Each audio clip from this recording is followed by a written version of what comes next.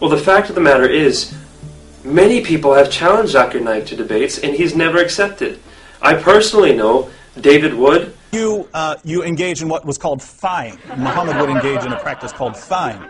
When Aisha was 6 years old, before he could actually have sex with her, she was too small before then.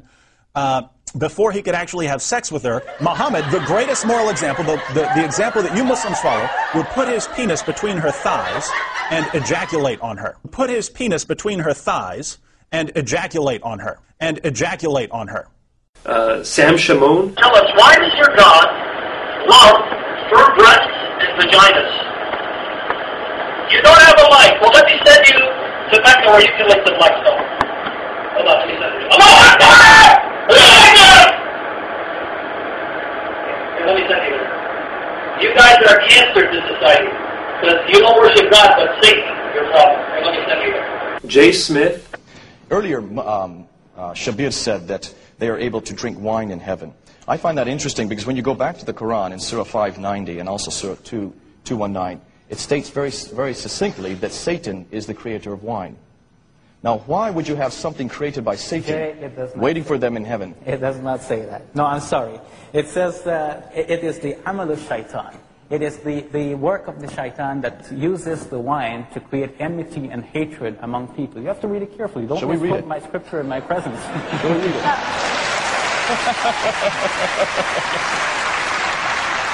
Dr. James White.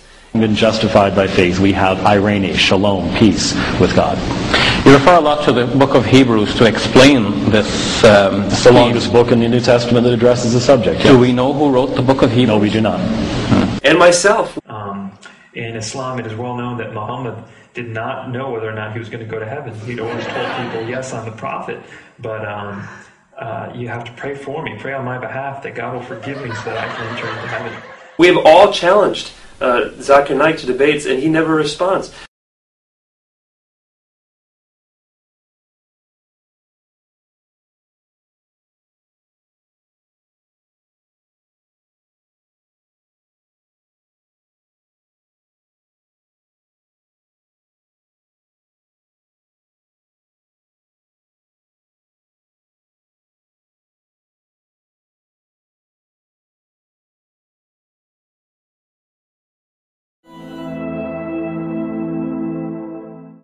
There's one thing about Zakir Naik that makes people really think that he knows what he's talking about, and that's when he's able to share facts randomly and very quickly from the top of his head in such a manner that makes you think, wow, he is a really intelligent man.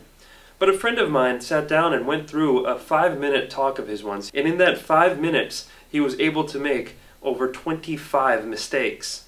Charles Darwin went on an island by the name of Calotropis.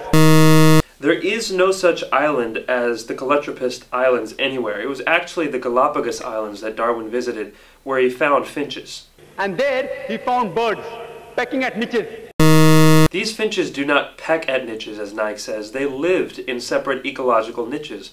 Depending upon the ecological niches they pecked, the beak kept on becoming long and short. The differences Darwin observed between these finches were far more than simply beak length. They included differences in color, size, mating behavior, songs, and preferred food. This observation was made in the same species, not in different species.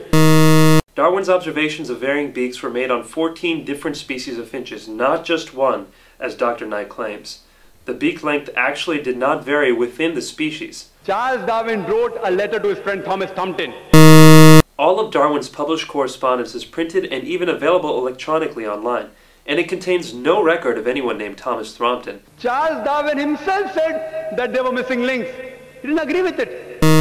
Darwin admitted that there were missing links, but that does not mean he disagreed with his own theory. He simply predicted where the missing links would be found. The reason is because that if you analyze the church was against science previously. The church was never against science. Almost all the great European scientists of Galileo's time, including Galileo, were devout Christians. People like Newton, Copernicus, Kepler, Boyle, Linnaeus, Pascal were all committed believers in the Bible. And you know the incidents that they sentenced Galileo to death. Galileo, a devout Catholic, was never sentenced to death. He was sentenced to life imprisonment on June 22, 1633, and then that sentence was commuted to house arrest. He died more than 8 years later on the evening of January 8, 1642, of old age. Galileo believed that his theories fit with the Bible, and he wrote a book arguing this based on early interpretations of Christians like Augustine. Knight goes on to make the same false statement 2 more times, but let's only count it as one factual error. So all the scientists, most of them, they support the theory because it went against the Bible, not because it was true. Actually, most scientists did not support Darwin's theory for many years, and most of these same scientists revered the Bible. Basically, this account by Dr. Knight is a total fabrication. All the sages, Lucy, there were 4 hominids. Everything Dr. Knight says here is wrong. There is no such word as hominites. He must mean hominids. Science tells us that there are 4 hominids. There are not a mere 4 hominids, there are at least 14. First is Lucy, along with its guide, the Australopithecus. There is no such hominid as Dasnopithecus. Lucy was an Australopithecus afarensis, which died about 3.5 million years, the Ice Age. The Ice Age was not 3 1/3 million years ago. It was between 1.6 million years and 10,000 years ago. Then next came the Homo sapiens, who died about 500,000 years ago. Homo sapiens did not die out 500,000 years ago. You and I, and even Zakir Naik, are Homo sapiens. Then came the Neanderthal man.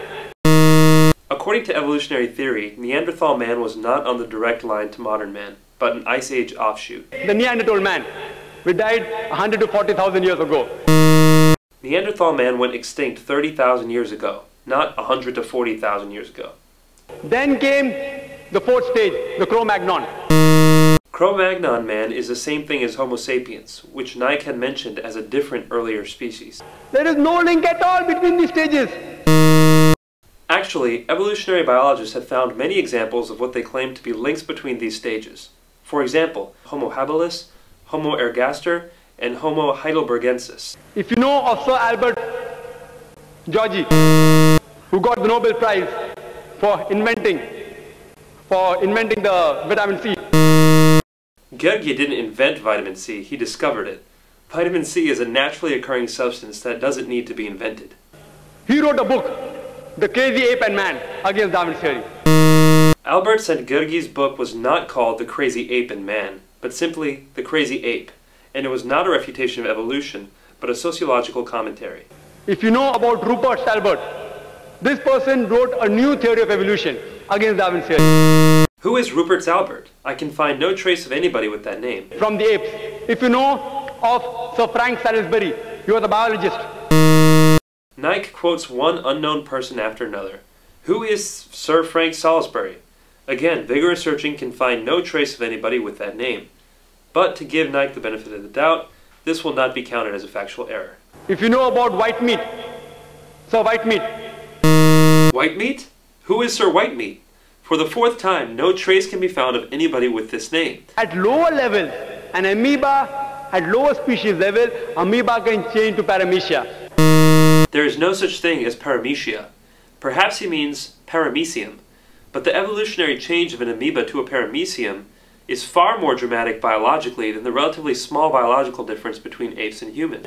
According to Francis Crick, who's authority in this field, he said it is unimaginable. There is no such person as Henses Crick. Naik probably means Francis Crick, the co-discoverer of DNA. Francis Crick believes fully in evolution.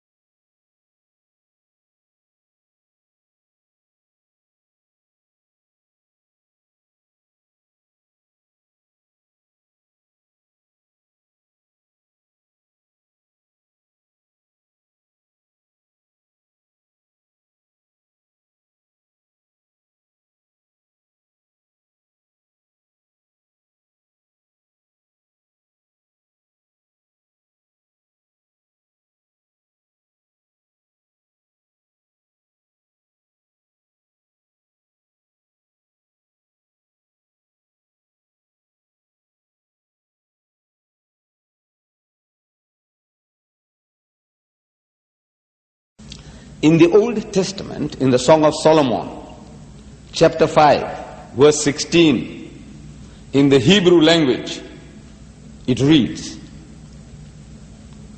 I'm sure Brother Swaggart would appreciate it because I thought I heard him say that he knows Hebrew and he knows Greek. In the Hebrew language, it says, Hikko mamitakim vi kullo Muhammadim zehdudi vi zehrei bainat Jerusalem.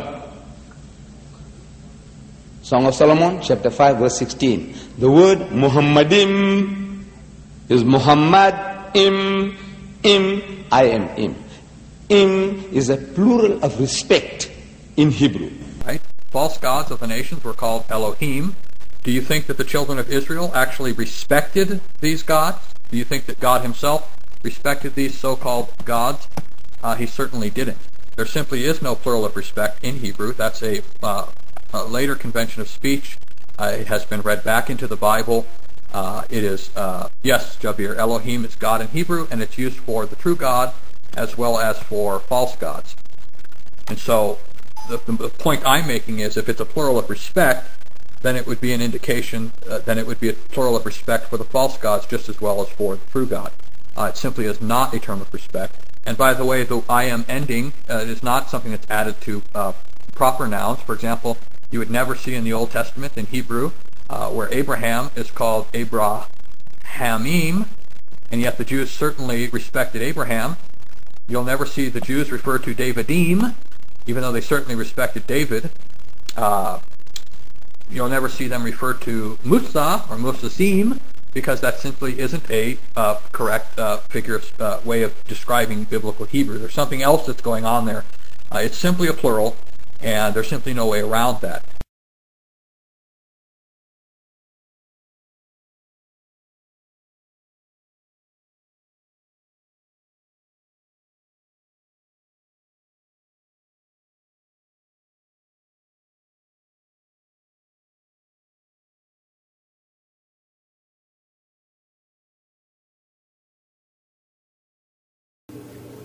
In the Hebrew language, it says, Hikko mamitakim vi kullo Muhammadim zehdudi vi zehrei bainat Jerusalem. Song of Solomon, chapter 5, verse 16. The word Muhammadim is Muhammad, I am im.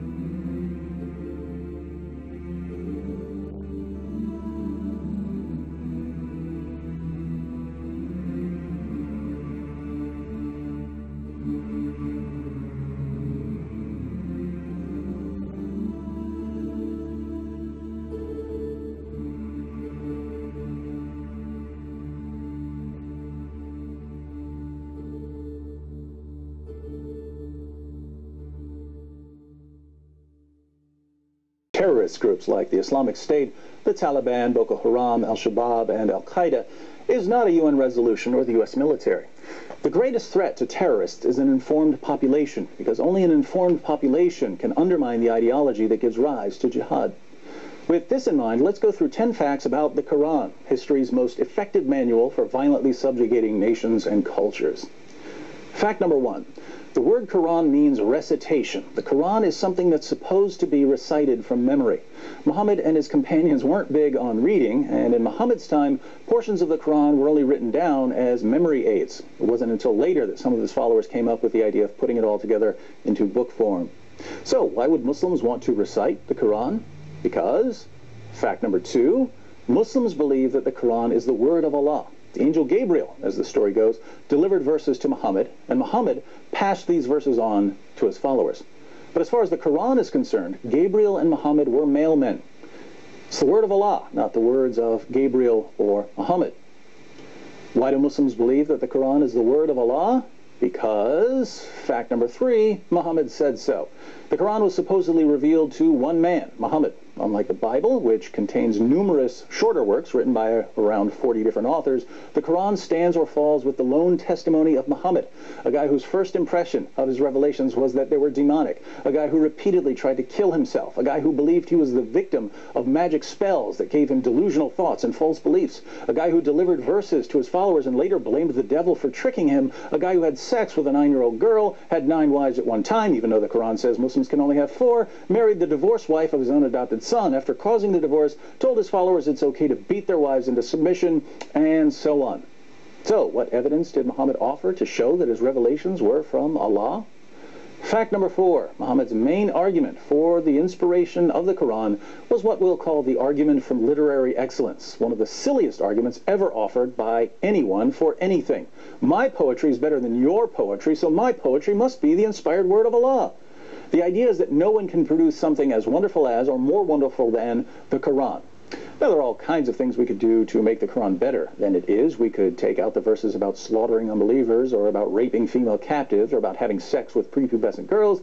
But one simple way to improve the Quran would be to put it in chronological order. Because, fact number 5, the Quran is not arranged chronologically. Apart from the first chapter, which is a short prayer, the rest of the Quran is basically arranged from the longest chapters to the shortest chapters. But the longer chapters were generally much later than the shorter chapters, so the Quran is thoroughly disorganized, making it very difficult to read. You might not care about the order, but it's actually extremely important because, fact number 6, some parts of the Quran abrogate or cancel other parts of the Quran. Later revelations typically abrogate earlier revelations, but since the Quran isn't arranged chronologically, we don't know which verses are canceled and which verses still apply without massive collections of commentaries to help sift through this mess. You'll recall that the Quran's main argument for its divine origin is that it's so incredibly well written. It must be from God. Yeah, it's so wonderfully written that no one can understand what they're supposed to do without consulting a team of scholars. This is my modern take on the Quran. What did Muhammad's contemporaries think of it? Fact number 7. Muhammad's contemporaries were convinced that the Quran was plagiarized from earlier sources. How do we know what they thought about the Quran? We know because the Quran repeatedly tells us that Muhammad's contemporaries accused him of stealing his stories from others. How did Muhammad respond to charges of plagiarism?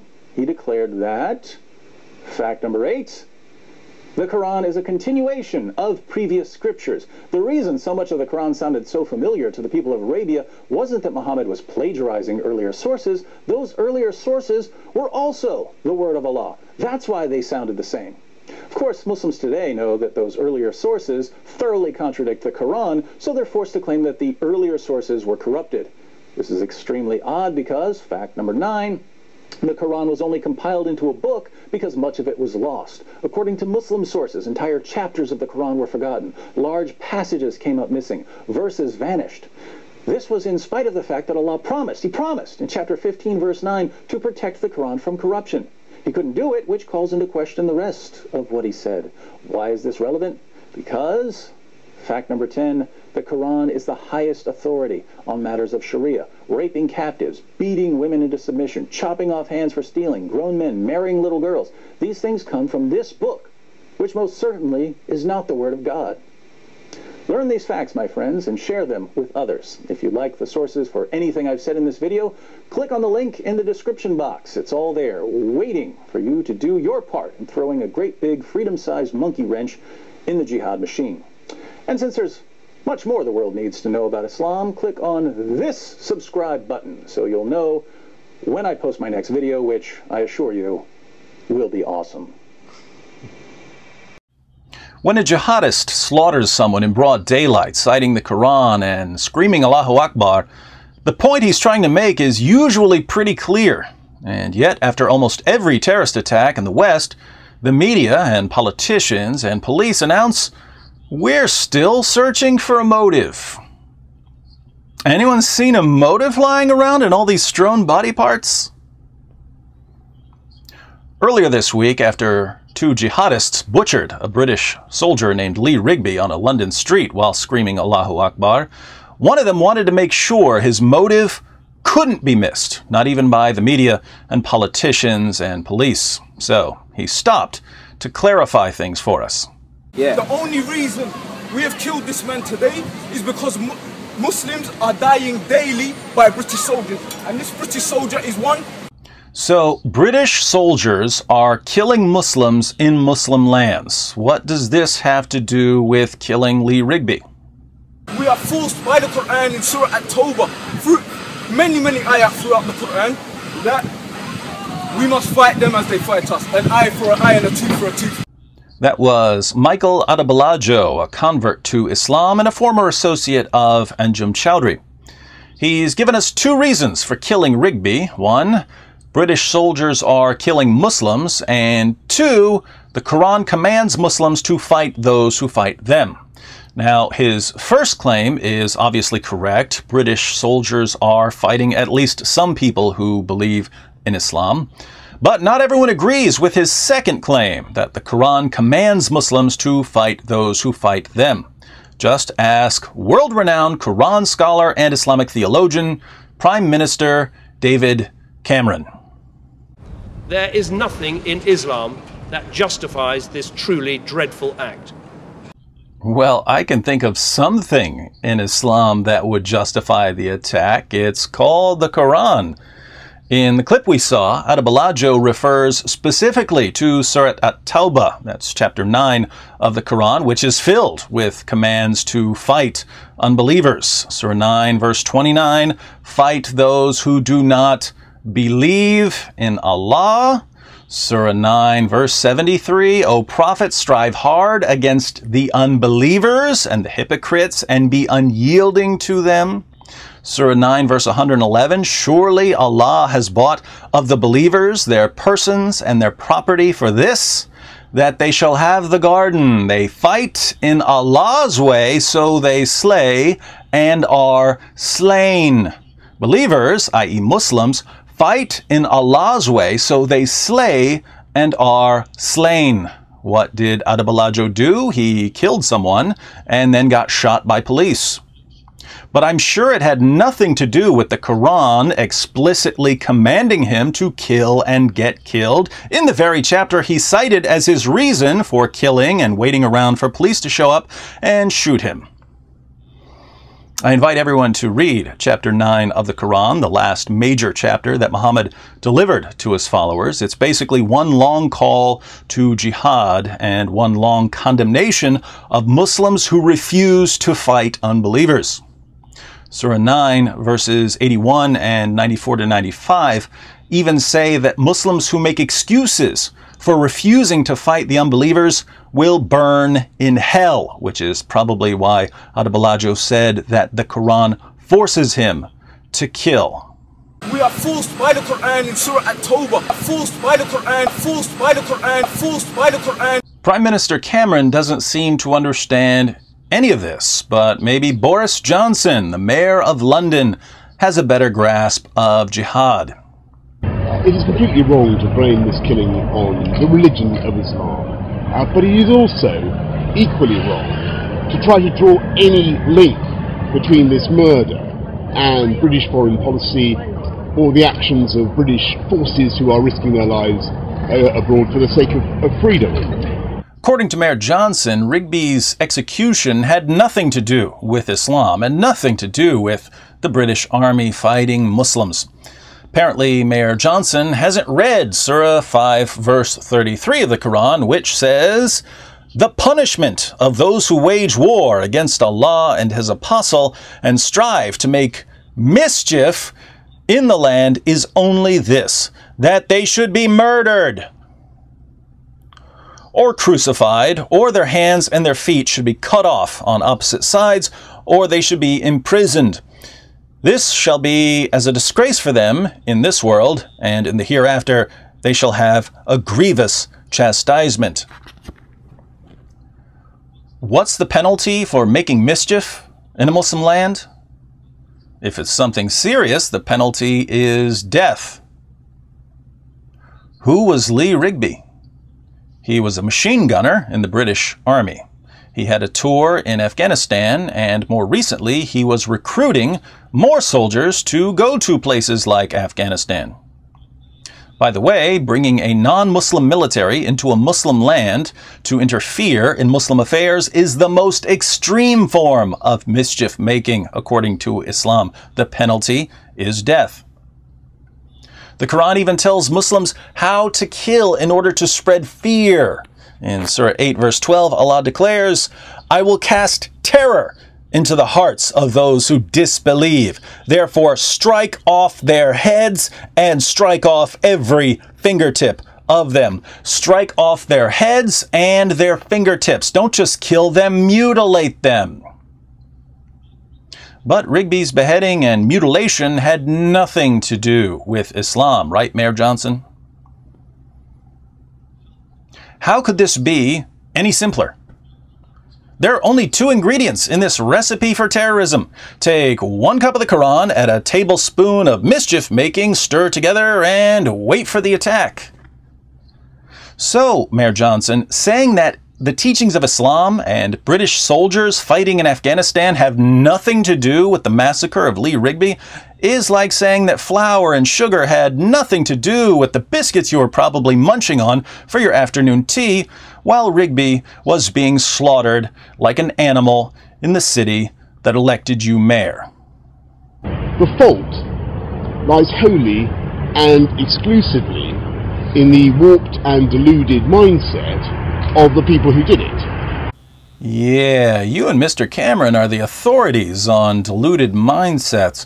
Do you guys have any strategy at all for dealing with terrorism in the UK? We will never give in to terror or terrorism in any of its forms. You'll never give in to terror? You already have, Mr. Cameron.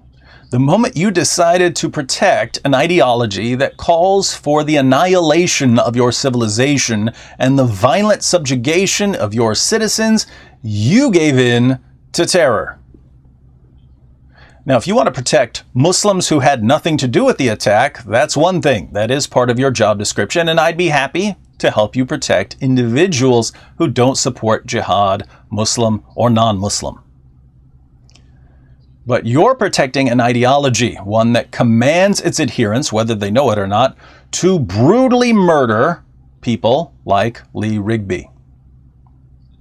Instead of using your position to promote open discussion of this ideology, you use it to tell millions of people that anyone who obeys the Quran's clear commands to kill has somehow betrayed the religion that ordered him to kill.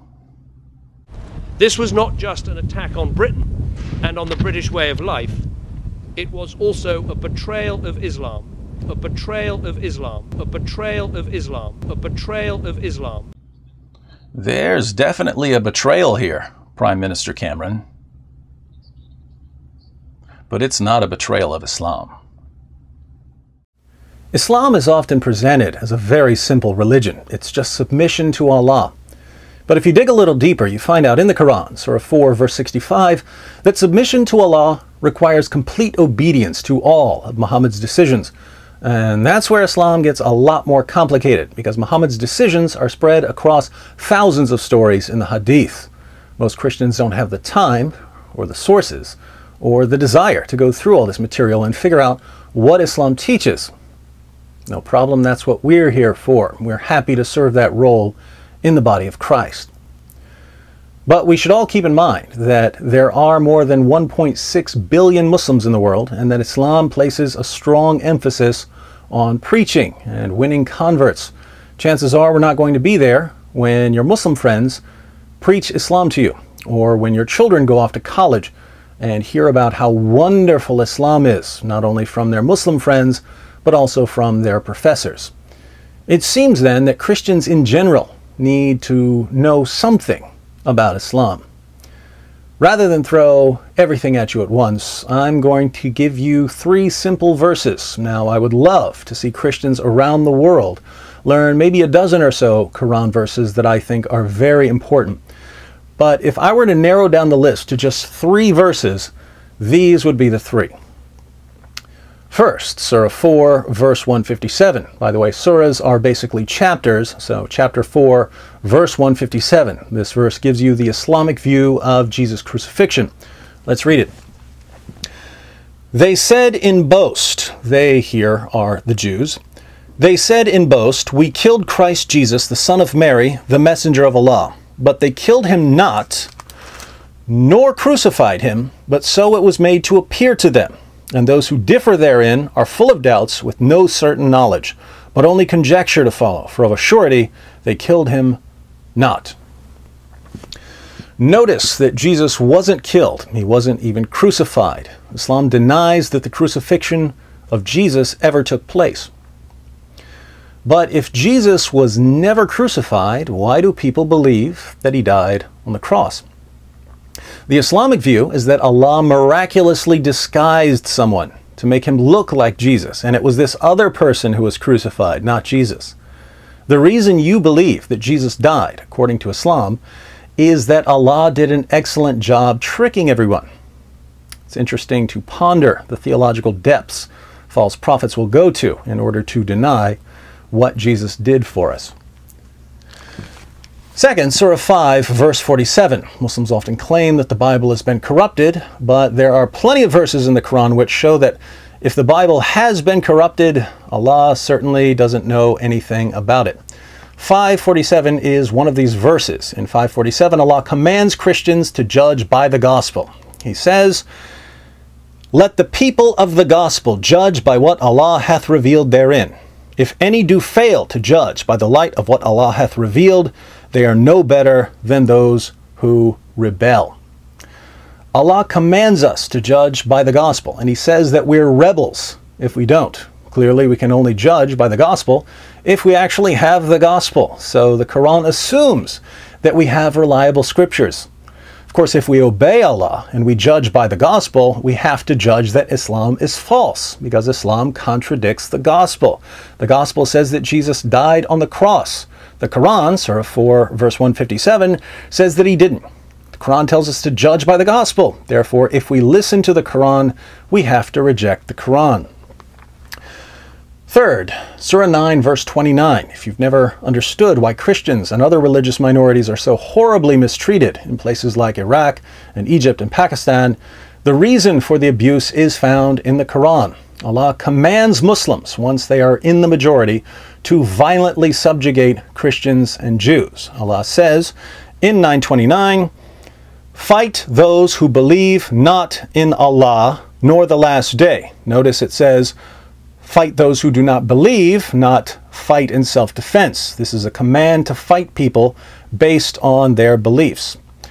Fight those who believe not in Allah nor the last day, nor hold that forbidden which hath been forbidden by Allah and his messenger, nor acknowledge the religion of truth, from among the people of the book. People of the book are Jews and Christians, until they pay the jizya with willing submission and feel themselves subdued. Muslims are commanded to fight us until we pay tribute to them and feel ourselves subdued. We have to acknowledge our inferiority and accept our status as second-class citizens who don't have the same rights as Muslims. This command has probably led to more oppression than any other command in history. If you watch my videos, you might already be familiar with these three verses, but I would encourage you to pass this video on to your friends. Islam's most powerful asset in the West, with the possible exception of political correctness, is ignorance. If people don't know anything about Islam, Muslim preachers, along with groups like CARE and ISNA, can say pretty much whatever they want to say about Islam and no one will know any better. But if certain facts about Islam become common knowledge, our discussions with our Muslim friends will be much more productive. So pass this video on, and if you'd like to learn more about Islam, be sure to visit us at answeringmuslims.com.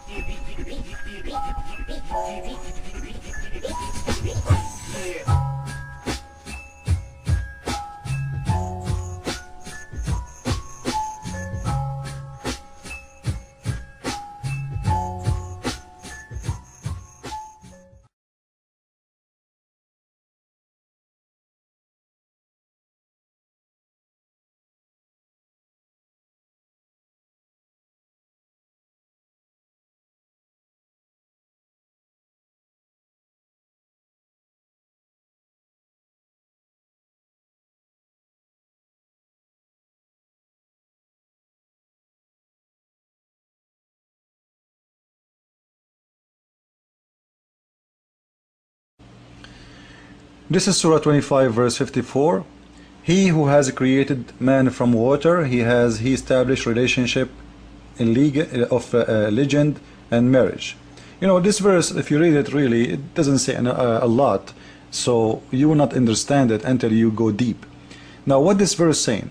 Saying Allah, He created man and woman, or like, you know, our seed, like you have kids from water, which means the sperm of a man. And Allah, He established relationship only by marriage. Islam don't approve any relationship if it's out of marriage. So this is what the verse is about, to tell you that Islam will not approve any relationship if it is out of marriage. What relationship mean? If my dad, he have me by adultery, I will be the son of adultery, not the son of my dad. This is what the Quran is saying. If my dad, he is married to my mom, and my mom, she got pregnant, she got me, I am the son of my dad, according to this verse. If my mom, she had sex with my dad without marriage, I will be the son of adultery, then there is no relationship. You see? Establish, and then has he established a relationship of linked of and marriage, which mean a legal marriage, not any way. There is no other way is approved in Islam. So if you are a son of adultery, you cannot claim that you are the son of that man by anyway. Even if you are really by blood, like you can prove it, you can have a DNA test. You know, still you cannot get your father's last name, your father, and you cannot inherit from your father according to Islam the last name, the money, child support. Why? Because you are a son of adultery. Now, what that mean? What it means something scary. Let us go to the explanation of Qurtubi, and we will see how ugly really is Islam. Al-Qurtubi saying the following. This is Al-Qurtubi now, you know. This is not me saying what I'm going to say now. It's disgusting, but he is the #1 Imam in Islamic world, and he is explaining up to his prophet. He is saying, the nasab was-sihr ma'nayan ya'amman kull dhi qurba bayna adamiyayn. You know, the marriage and relationship from that marriage is how relation established between all human. There is no relationship, there is no marriage. So if it is not from marriage, there is no relationship. And he's saying, Qala Ibn al-Arabi. Ibn al-Arabi is one of the biggest reporters of Islam, one of the biggest, the top, you know. You will see his name everywhere you go. And he is approved by all Muslims. So Ibn al-Arabi, he said, النسب هو عبارة عن خلط الماء بين الذكر والأنثى على وجه الشرع.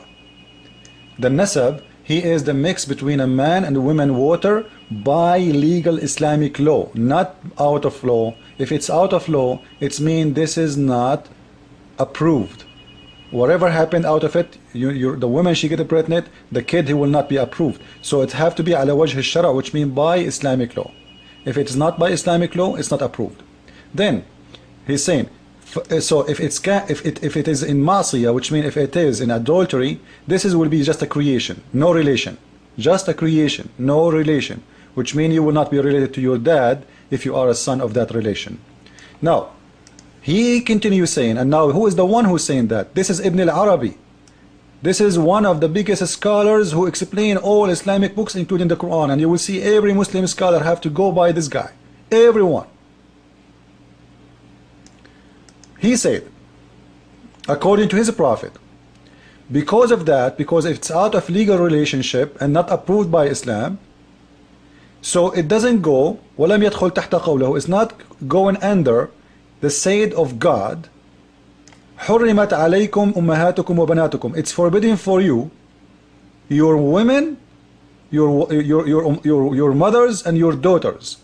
It's forbidden for you, your mothers and your daughters. Forbidden from what? From sex. Which means you cannot marry them. You cannot marry your mom, you cannot marry your daughter. Why? Because you have a relationship to them. The first one is your mom, the second one is your daughter.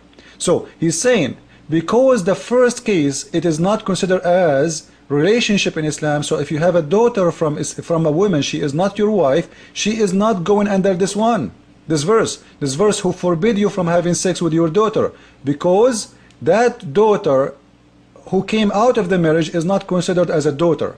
So he's saying لأنها ليست ببنت له في أصح القولين, and because she is not a daughter to him approved by Islam according to the most of Islamic scholar, correct scholar, and the most وأصح القولين في الدين, the most approved opinion in this case by all the Muslims and the religion.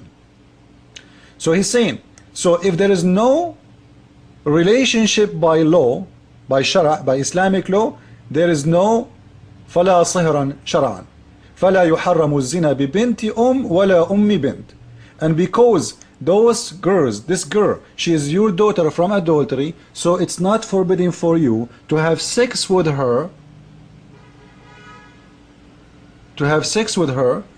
because she is not considered as your daughter in Islam. So you can have sex with her, you can enjoy her in the bed, she and her mom, your daughter from your blood and her mom, because she is not your daughter from marriage. As long as she is not approved as a daughter from marriage, you can enjoy her, you can sleep with her, and she is not forbidden for you.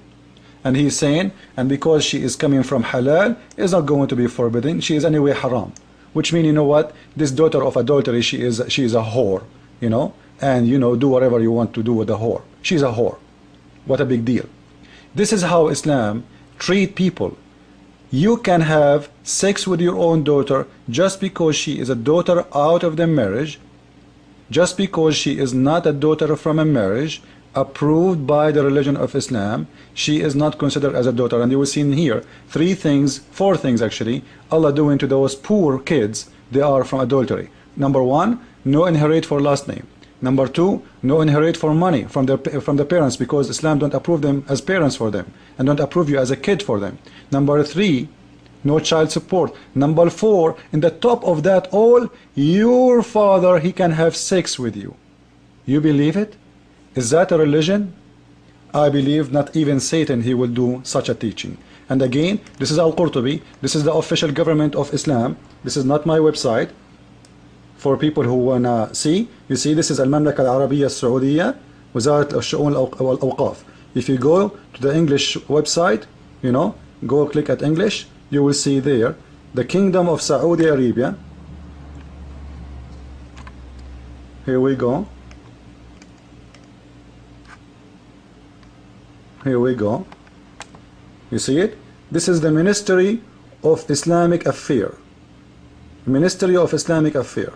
So this is not my made, this is not my claim, and nobody can lie and say this is not true. A Muslim man, he can have sex with his daughter if she is a daughter from adultery. This is a shame in Islam. This is a shame for Allah to say such a thing like this.